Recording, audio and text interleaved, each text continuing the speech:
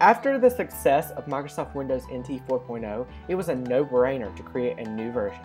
Originally named Windows NT 5.0, Windows 2000 was created for the business field and strong computers. It used the NTFS 3.0 file system. It had a similar look to Windows NT 4.0, but was much cleaner. Windows 2000 had a sleeker look to its predecessors. It had the ability to have shadows, gradient fills, and slight transparency. Windows 2000 introduced personalized menus and the ability to open multiple folders quickly. Windows 2000 came with Internet Explorer 5 for your internet needs. Many similar programs are found from previous versions of Windows, but better FAT32 support was added along with the new version of Windows Media Player, Windows Desktop Update, and better drivers.